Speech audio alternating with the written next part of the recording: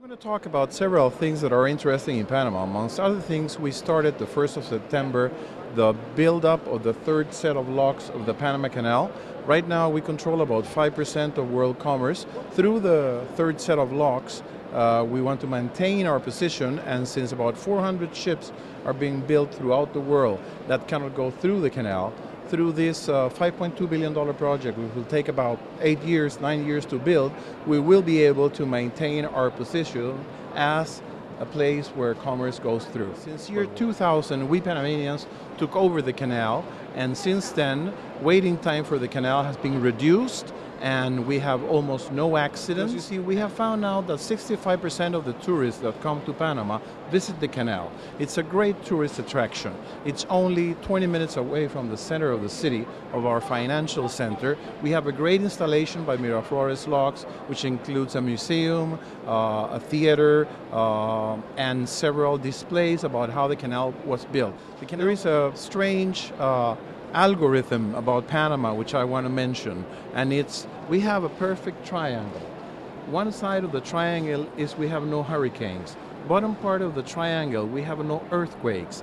Third part of the triangle we have no volcanoes. So that's one of the reasons why the Panama Canal was built there. We have 7 thriving and living Indian cultures, not in the reservations but in their own territories, and it's a great tourist attraction. However, we are very, very keen on not loading them with too many tourists. We have to be very careful of the fact that when they are visited by tourists, they have to have a very low impact. We have also a pirate trail, as you might be aware of. Panama City, old Panama City, was the first capital built on the Pacific coast in the 1500s, and it was looted and burned by Henry Morgan the pirate in 1519. And on the other side, on the Caribbean, we have Portobello. That was burned and looted by Sir Francis Drake. So we have a very interesting product, which is the pirate trail. We have a big baby boomer community coming to Panama to retire or to buy a second residence, and according to most magazines in the world, we're one of the 10 best places in the world to retire.